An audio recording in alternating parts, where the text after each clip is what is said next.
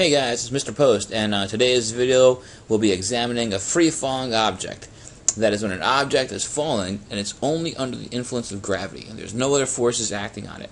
This falls in line with what we're studying these days of one-dimensional kinematic motion, which is straight line motion. And when you think about an object such as a ball that is being dropped off of a building or something, the ball is going pretty much straight down. And so we're going to talk about straight line motion, which is still one-dimensional kinematics, but in this case, it's going downward only. Okay? The same way, we could also talk about a ball that is being thrown, but thrown upwards. And it goes up, hits the highest point, and then comes back down in the same exact path. Both those are examples of one-dimensional kinematic motion, straight line motion. Today, though, we're looking at simply a free-falling object. The example for today's lesson is going to be a ball is dropped from the top of a 73-meter tall building.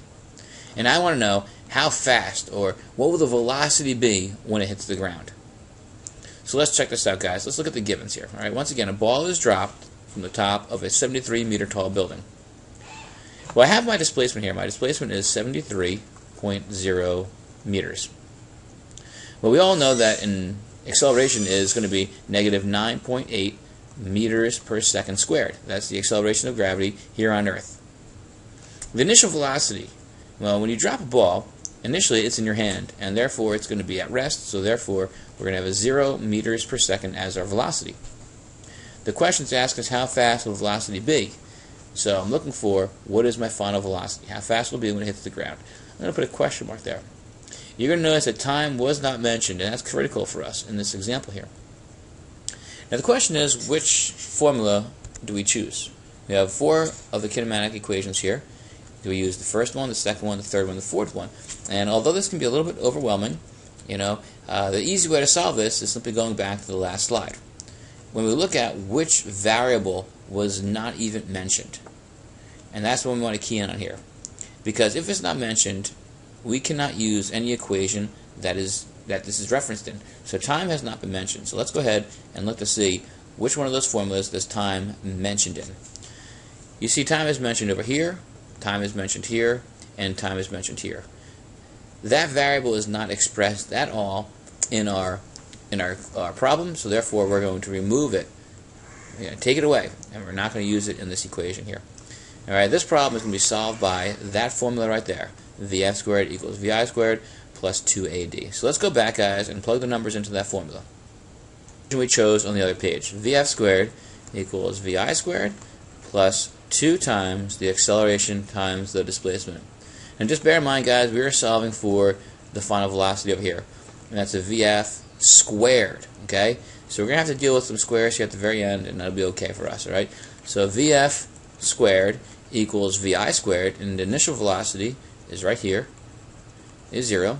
So that's going to be 0 meters per second, and that's going to be squared, plus 2 times negative 9.8 meters per second squared times our displacement of 73.0 meters. Let's continue on here, guys. Vf squared is going to be equal to, well, this is going to be 0 plus 2 times negative 9.8. Let's get our calculators out and crunch these numbers here. And I went ahead and did the math, and we end up having negative 19.6 meters per second squared multiplied by 73. So let's go ahead, guys, and take this one step further. The final velocity squared is going to be equal to, let's just multiply negative 19.6 by 73. And what I have right now is, after I crunch the numbers, Vf squared equals 1,430.8 meters squared per second squared. And we still have to finish off here. That's my velocity squared, my final velocity. Let's finish it off by doing the square root. Okay, so the final velocity is going to be the square root of 1,430.8 meters squared second squared. Alright, let's crunch that number, guys. And we end up having the final velocity to be equal to 37.8 meters per second. And in this case, it is a downward direction, and we're just going to have to put a negative in front of it. So what's your final velocity? The final velocity at impact when this ball hits the ground is negative 37.8 meters per second. Alright, guys, I hope that video was helpful. Have a good day.